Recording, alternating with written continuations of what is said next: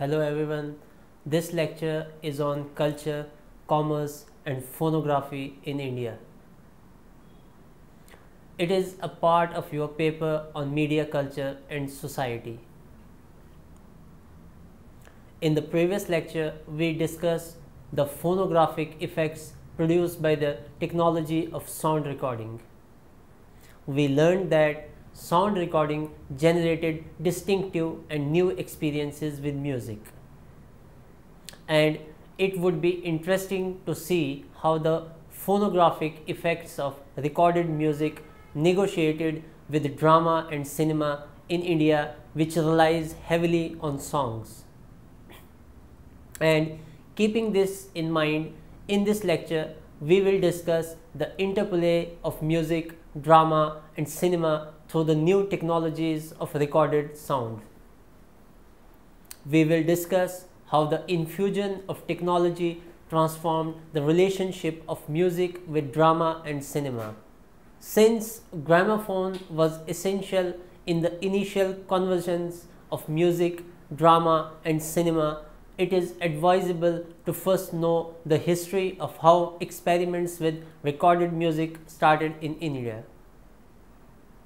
For this, we will briefly discuss how India was introduced to the technology of recorded music, and following that we will discuss the integration of recorded music, drama and cinema, and by the end of this lecture you would have learned how commercial interests negotiated with cultural aspects, and this will take you away from a technologically deterministic analysis of a social phenomenon.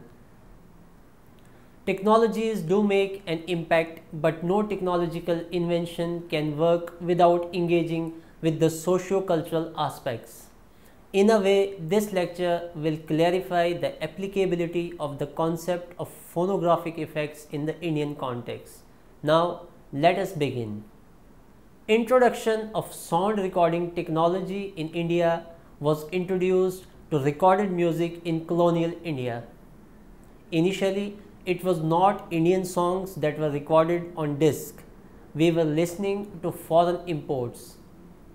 India had a market for the mechanically produced music, but after the invention of phonograph, some retailers started importing phonograph around late 1890s along with other European luxury products.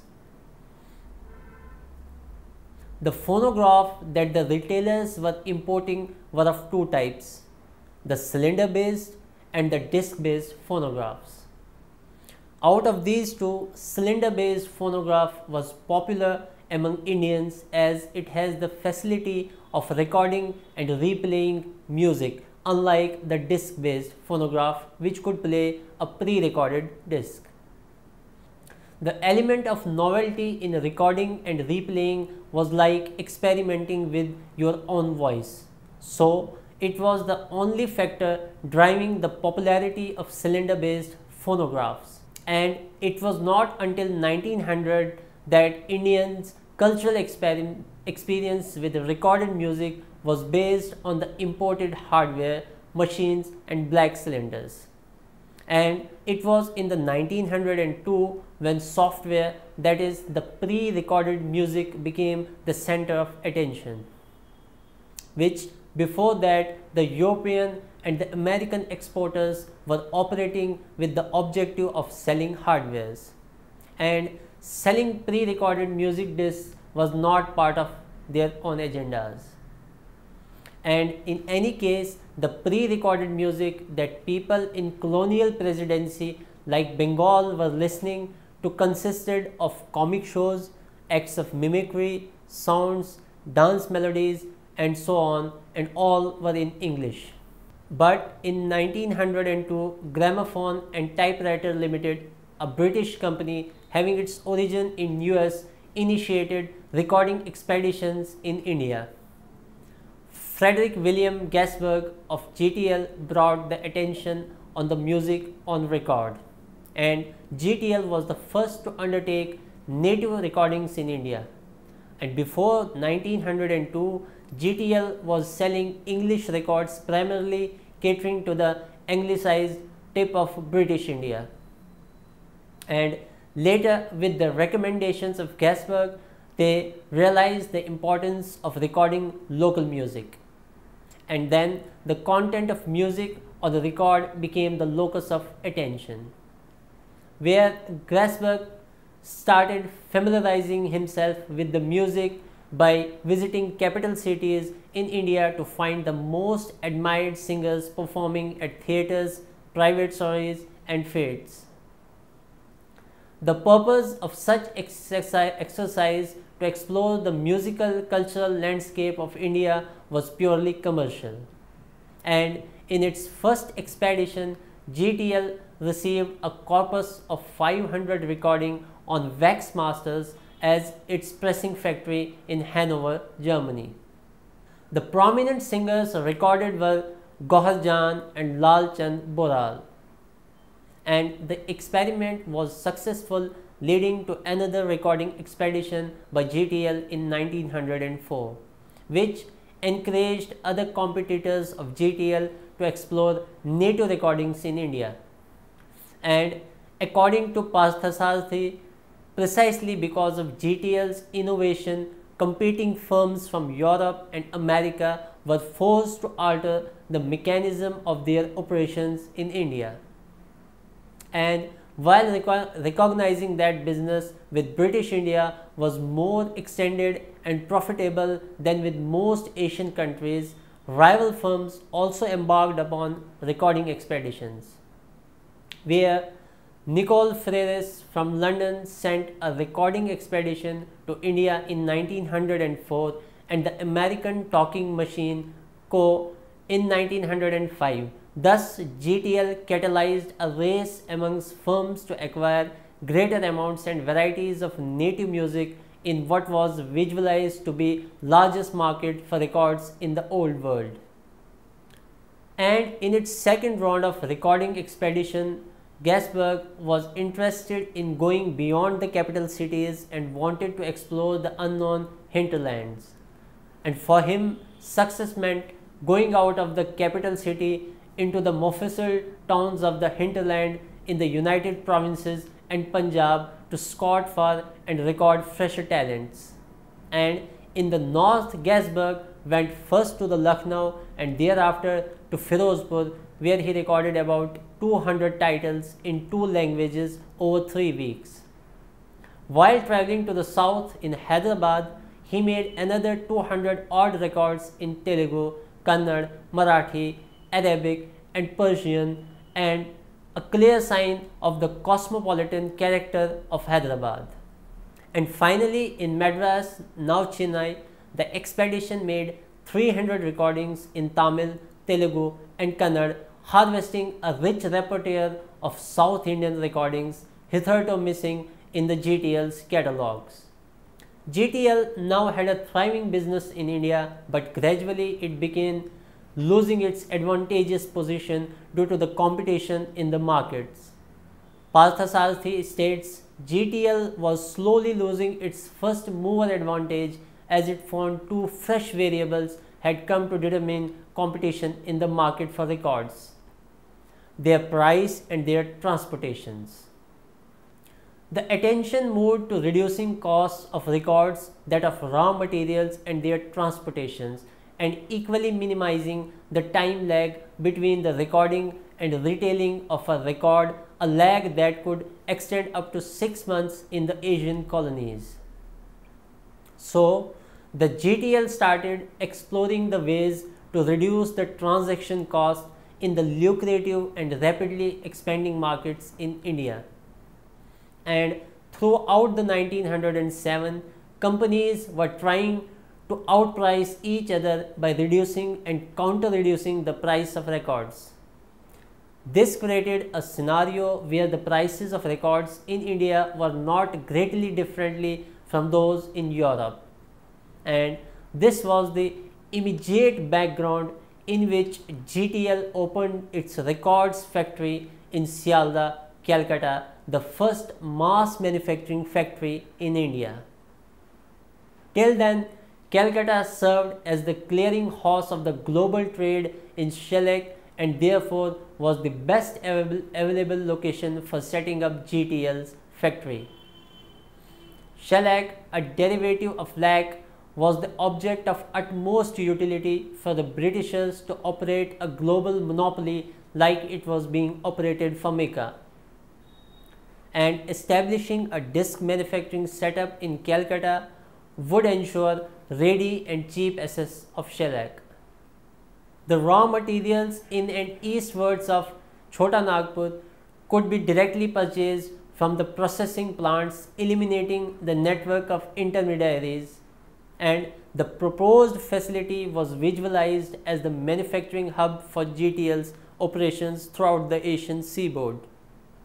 Calcutta was the eastern port, making it cheaper for GTL to transport ready discs to East Asia, especially the growing market in the Malay states, and the gramophone company's factory at Sialda included units for assembling machines, cabinet making and record pressings, and it was the largest such facility outside Europe and America.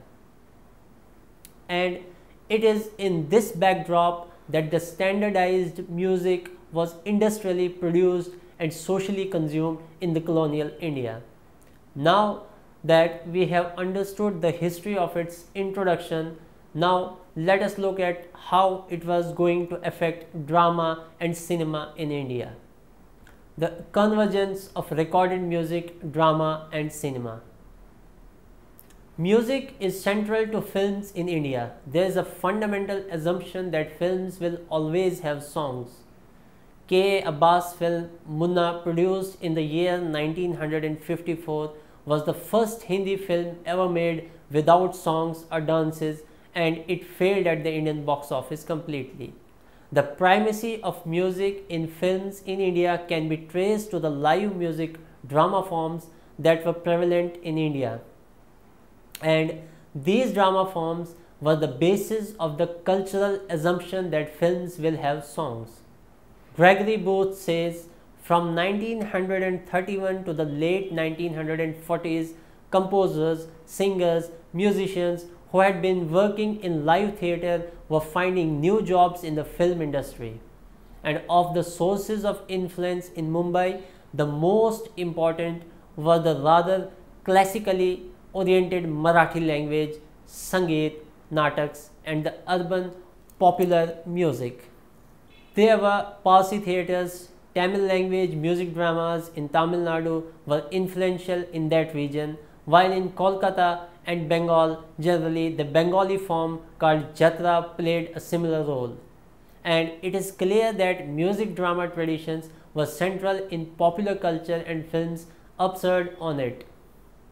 And the relationship between music dramas and recorded industry that developed was going to be replaced by a close association of films and recorded companies. But before coming close to the films, the record companies engaged with the music drama traditions. They started recording the theatre artists. For instance, Marathi singers were recorded on disc by gramophone companies. Similarly, in Chennai, Tamil stage plays were recorded, but it was gramophone company's rival, Columbia, which was compiling these Tamil musical dramas, and in such a way, these companies were harping on a ready-made content of songs. Such kind of interactions between stage drama and recorded music has produced economically and culturally significant outcomes, and you can imagine the situation wherein the music dramas, when recorded on disc, would have been received by the people. And there is no doubt that now the musical drama, which were hitherto confined to the time and space boundary, can reach to a larger audiences. It has gone beyond the context of the stage. It would eliminate the otherwise effort-taking process of staging, costume makeup and many other activities involved. And the consumption of an individually recorded song required much less time and attention than the drama industry did. And it was not even dependent on whether the song's consumers had watched the drama being performed. there was always an associated identification of the physical realities of actors on the stage and a validated emotional sum suggestive of the dramatic content, and the two would together be constitutive of the overall effective and contextual existence of the song as a part of the music industry. The recorded songs could form a pleasant background to social activities in a way that even drama sets which routinely included dialogues could not, and the songs have a personalized, independent existence which make emotional exchange a possibility superseding the dramatic constant altogether, and for these reasons their potential audience outnumbered those of the stage drama. And such experiences with recorded music were further going to be reshaped by the cinema, especially the sound cinema. The Mumbai film industry, the filmmakers could be seen entering into ideals with recorded companies where both were expected to benefit in economic terms due to the wider consumption of the now mutual products, and the early film musicians were often drawn from drama troupes, but those who had been accompanying silent films also crossed over to the new mediums. And although with the coming of sound cinema, the centrality of music in films was going to be escalated. But you must know that before the advent of sound cinema, music, although not recorded, was still accompanying the films, and prior to the arrival of sound film technology in India, many theatres would show silent films supported by live music, and the live music and narration was essential on account of literacy related issues mostly outside of the urban centers. Naushad Ali, one of the famous music composers in film industry, narrates this aspect in these words: before there had been someone in the theatres to play the music, maybe on tabla or a harmonium. If there was a fight scene, they would play music for that, or if there was a chase, they would play differently. That was very good and people liked it very much. Then they also had one boy for singing, and so if there was a love scene, he would sing a ghazal, a romantic poem, usually in Persian or in Urdu, and also on the side would be one announcer who would give an accounting of these scenes. This girl has fallen in love with this boy and her parents do not approve, and now they will meet to decide what to do. Now let us look at the case of Tamil music drama and its integration into recorded music industry and films. This will certainly serve as an example to understand the arguments we have discussed till now. A case study of integration of Tamil music drama, a gramophone companies and a Tamil films relation. The new sound media of gramophone and sound cinema took up the genre of Tamil drama, and the mechanical reproduction was music has altered the traditional cultural forms such as Tamil drama, and the recording companies were mediating the relationship between drama and the films. Scholars have certainly pointed out to an interesting unintended outcome of the gramophone industry and the film industry. The cultural hierarchy and the dominance of Carnatic music was challenged by the mechanical reproduction of music. And following Walter Benjamin's analysis in art in the age of mechanical reproduction, scholars have argued that the cultural panic about the degradation of musical standards and taste was part of the concerted efforts of the elites who had enjoyed privileges and monopoly through Carnatic music. The elites exercised their cultural dominance by classifying Carnatic music as part of highbrow and classical culture. Thereby, the mass-produced music was defined as popular. According to Stephen P. Huggins, the emergence of Tamil film songs thus helped to redefine a hierarchy of music practices In less than a decade, the collaboration of drama, gramophone, and cinema produced a new range of film song dominance at the center of an emergent cultural industry built around the Tamil cinema,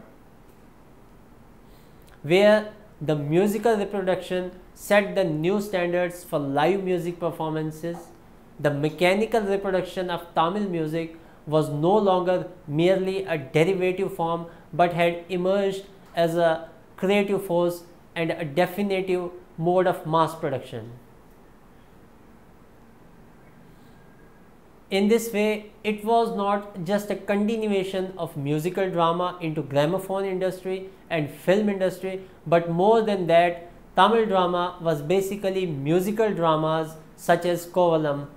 And when recording companies started their businesses during the 1920s and the 1930s, they took up the drama songs, thereby mediating the relationship between Tamil drama stage and the cinema. And while doing so, the gramophone companies created entirely a distinct musical genre. Along with that, they have created a generation of musicians and singing stars who were earlier Tamil drama stage singers. And this was at a time when the films were still silent.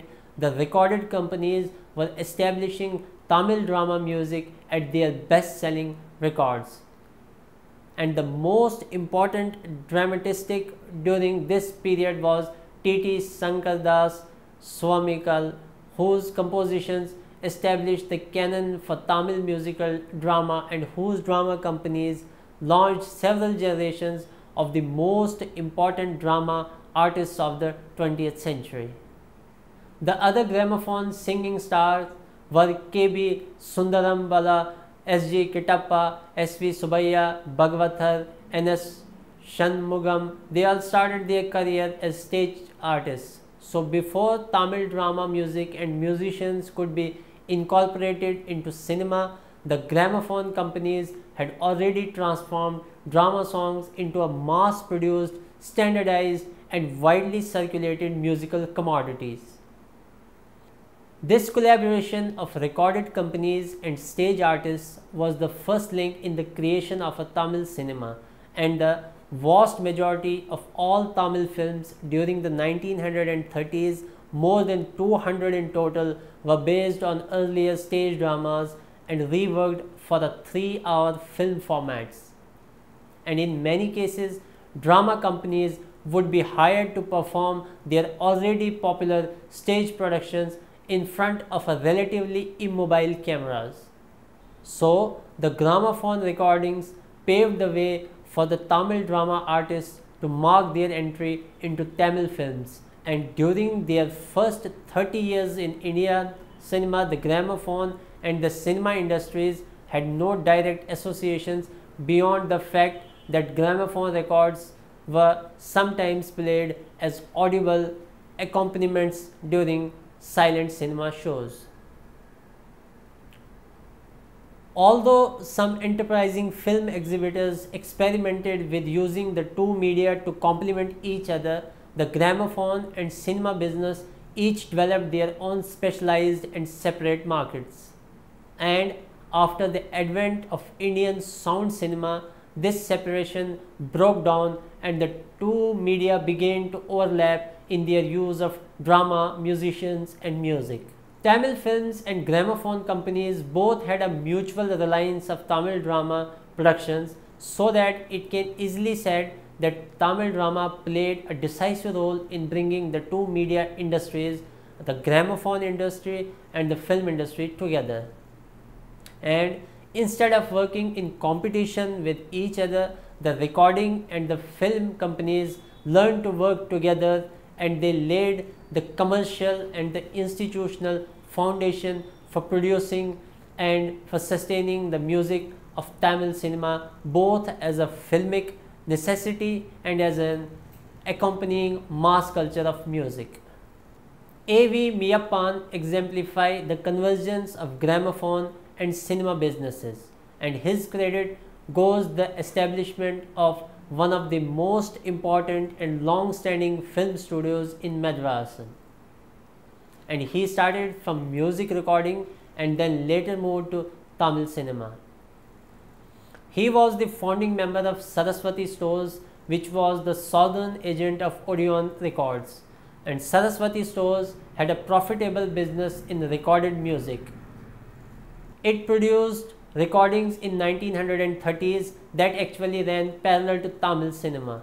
It financially supported Meyyappan's earlier efforts to produce Tamil films.